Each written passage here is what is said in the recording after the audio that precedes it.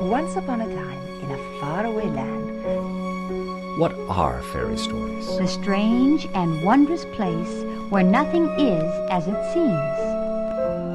Magic mirror on the wall. Who is the fairest one? Fairy is a perilous land. Before she found herself falling down what seemed to be a very deep well. It is the place you visit A world in your of dreams. myth and magic. When the clock began to The chime evening midnight, star sailed down through the A sky. mysterious voice began calling to the sad She princess. pricked her finger with her needle. 3 drops of blood fell on In the a snow trance, white she window. followed the haunting peered sound into the up a hollow winding tree. stairway to the top of the You tower. can read along with me in your book.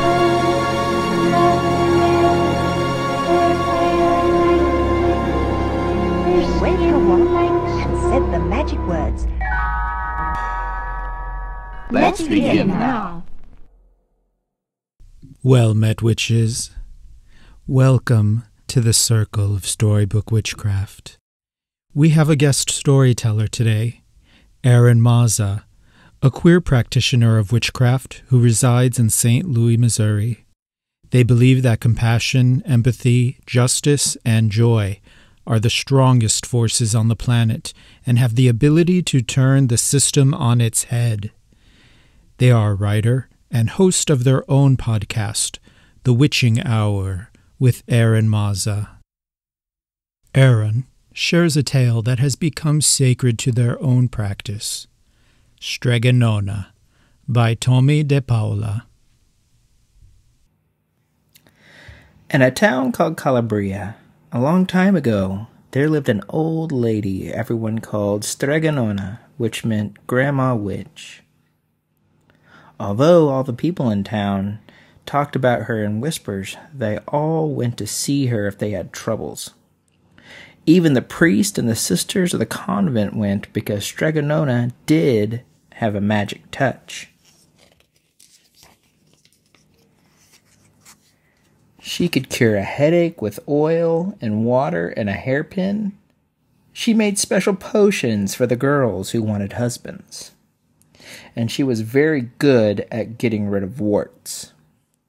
But Strega Nona was getting old, and she needed someone to help her keep her little house and garden, so she put up a sign in the town square. And Big Anthony, who didn't pay attention, went to see her.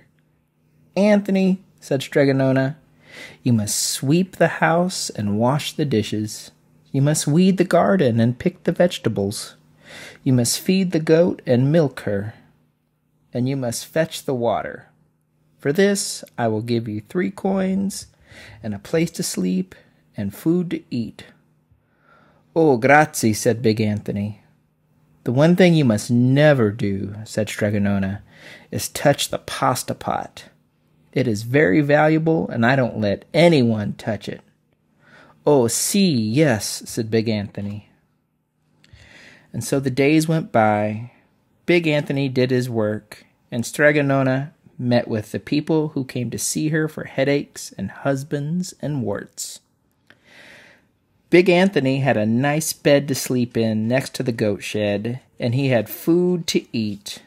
One evening, when Big Anthony was milking the goat, he heard Strega Nona singing. Peeking in the window, he saw Strega Nona standing over the pasta pot. She sang, "Bubble, bubble, pasta pot. Boil me some pasta nice and hot. I'm hungry and it's time to sup. Boil enough pasta to fill me up." And the pasta pot bubbled and boiled and was suddenly filled with steaming hot pasta. Then Strega Nona sang, "Enough, enough, pasta pot. I have my pasta nice and hot. So simmer down, my pot of clay, until I'm hungry another day." "How wonderful," said Big Anthony. "That's a magic pot for sure." And Strega Nona called Big Anthony in for supper. But too bad for Big Anthony, because he didn't get to see Strega Nona blow 3 kisses to the magic pasta pot. And this is what happened. The next day, when Big Anthony went to the town square to fetch the water, He told everyone about the pasta pot. And naturally, everyone laughed at him because it sounded so silly. A pot that cooked all by itself. You'd better go and confess to the priest, Big Anthony, they said. Such a lie. And Big Anthony was angry, and that wasn't a very good thing to be. I'll show them, he said to himself. Someday I will get the pasta pot and make it cook, and then they'll be sorry. That day came sooner than even Big Anthony would have thought, because 2 days later, Strega Nona said to Big Anthony, Anthony, I must go over the mountain to the next town to see my friend, Strega Amelia. Sweep the house and weed the garden. Feed the goat and milk her. And for your lunch, there is some bread and cheese in the cupboard. And remember, do not touch the pasta pot. Oh, yes, Strega Nona, said Big Anthony. But inside he was thinking, my chance has come. As soon as Strega Nona was out of sight, Big Anthony went inside and pulled the pasta pot off the shelf and put it on the floor. Now let's see if I can remember the words, said Big Anthony. And Big Anthony sang, Bubble, bubble, pasta pot, boil me some pasta nice and hot. I'm hungry and it's time to sup. Boil enough pasta to fill me up. And sure enough, the pot bubbled and boiled and began to fill up with pasta. Aha, said Big Anthony, and he ran to the town square, jumped on the fountain and shouted, Everyone get forks and plates and platters and bowls. Pasta for all at Strega Nona's house. Big Anthony has made the magic pasta pot work. And of course everyone laughed, but ran home to get forks and plates and platters and bowls. And sure enough, when they got to Strega Nona's, the pasta pot was so full it was beginning to overflow. Big Anthony was a hero. He scooped out pasta and filled the plates and platters and bowls. There was more than enough for all the townspeople, including the priest and the sisters of the convent. And some people came back for 2 and 3 helpings, but the pasta pot was never empty. When all had had their fill, Big Anthony sang, Enough, enough, my pasta pot. I have my pasta nice and hot. So simmer down, my pot of clay, until I'm hungry another day. But alas, he did not blow the 3 kisses. He went outside, and to the applause of the crowd, Big Anthony took a bow. He was so busy listening to compliments from everyone that he didn't notice the pasta pot was still bubbling and boiling until a sister from the convent said, Oh, Big Anthony, look! And pasta was pouring out of the pot all over the floor of Strega Nona's house and was coming out the door.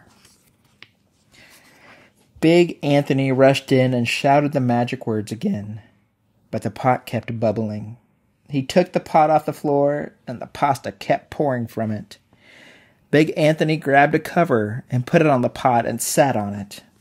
But the pasta raised the cover, and Big Anthony as well, and spilled on the floor of Strega Nona's house. Stop, yelled Big Anthony. But the pasta did not stop, and if someone hadn't grabbed poor Big Anthony, the pasta would have covered him up. The pasta had all but filled the little house. Out of the windows and through the doors came the pasta, and the pot kept right on bubbling. The townspeople began to worry. Do something, Big Anthony, they shouted. Big Anthony sang the magic song again, but without the 3 kisses, it did no good. By the time the pasta was on the way down the road, all the people were running to keep ahead of it. We must protect our town from the pasta, shouted the mayor. Get mattresses, tables, doors, anything to make a barricade. But even that didn't work. The pot kept bubbling and the pasta kept coming. "We are lost," said the people, and the priest and the sisters of the convent began praying. "The pasta will cover our town," they cried. And it certainly would have, had Strega Nona not come down the road home from her visit. She didn't have to look twice to know what happened. She sang the magic song and blew 3 kisses, and with a sputter, the pot stopped boiling and the pasta came to a halt. "Oh, grazie, thank you, Strega Nona," the people cried. But then they turned on poor big Anthony. "String him up," the men of the town shouted. "Now wait," said Strega Nona. "The punishment must fit the crime."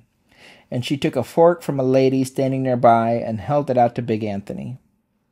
"All right, Anthony, you wanted pasta from my magic pasta pot," Strega Nona said, "and I want to sleep in my little bed tonight, so start eating." And he did. Poor big Anthony. Thank you, Eron. When we next gather, we'll discuss how this story has been influential to their own practice, and how we can interact with the wisdom and lore within this story in our own witchcraft. Until then, may all your travels be filled with wonder.